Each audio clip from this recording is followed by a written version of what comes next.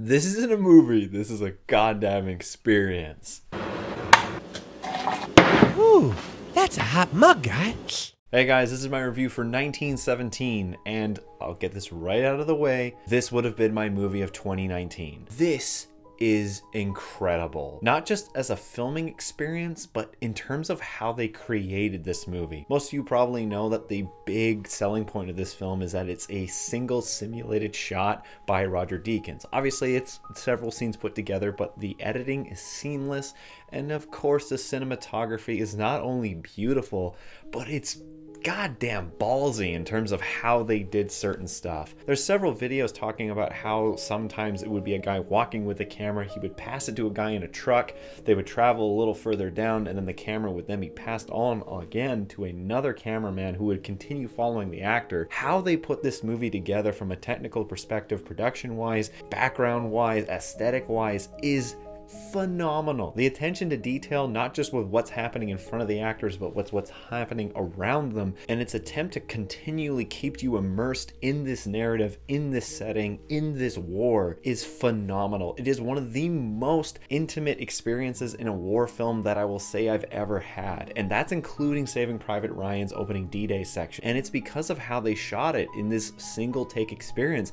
It feels like you are literally with them the whole time. You're not just an observer, you're experiencing their fear, you're experiencing their loss, their dread, their ever-waking nightmare of being in this war. Every time the characters are in peril, they're in some form of danger, I felt anxious. I felt fear. There were times where certain sequences would come to an end and I just let out this giant breath of air because it's like, holy crap, I can't take any more of this. Throughout this movie, you never really get a sense of downtime. You never get a point to really sit and relax or just kind of unnerve yourself, because the characters are very rarely, if ever, in a situation like that, because the race against time to get to these men, to save them from being needlessly slaughtered, is ever present, ever with you in this whole experience. And I liked its overall sense of the futility of the entirety of the First World War, the amount of unnecessary and needless slaughter that happened on both sides just to gain inches of ground. The death, the destruction, the futility of it all is ever in the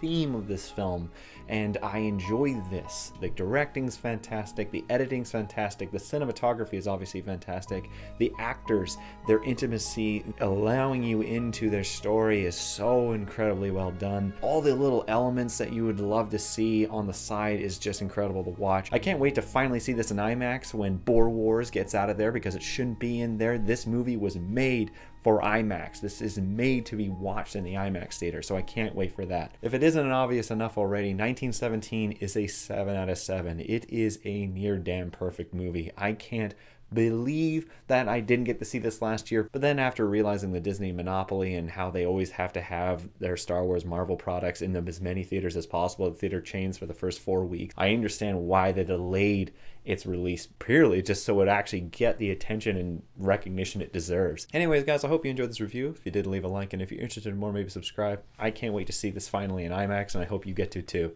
Anyways, that's all for me. See you guys next time. Thanks for watching the video. My name is Nitz, and you might remember me from the animated cult classic TV show Undergrads. It's been a while, but I'm happy to say the clique is finally getting back together in an all-new movie, thanks to a successful Kickstarter campaign.